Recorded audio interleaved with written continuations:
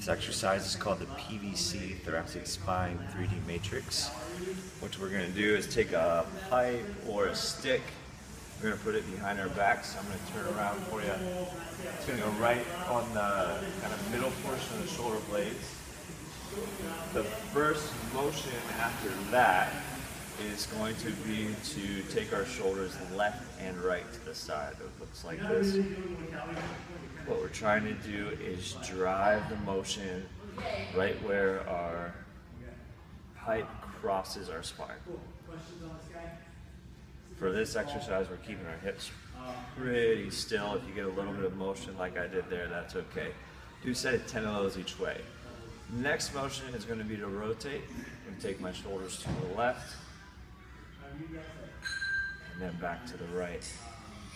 Again, I'm trying not to have a whole bunch of hip motion here. Just mostly drive that through the shoulders, creating motion right where that stick crosses my spine. Set of 10 each way. The third motion is going to be to push my back or my thoracic spine into the pipe and then use a pipe to extend my spine. I'll show you that from the side. So flexed, extend. Unless otherwise noted, your head's going to go the same direction of all your motions.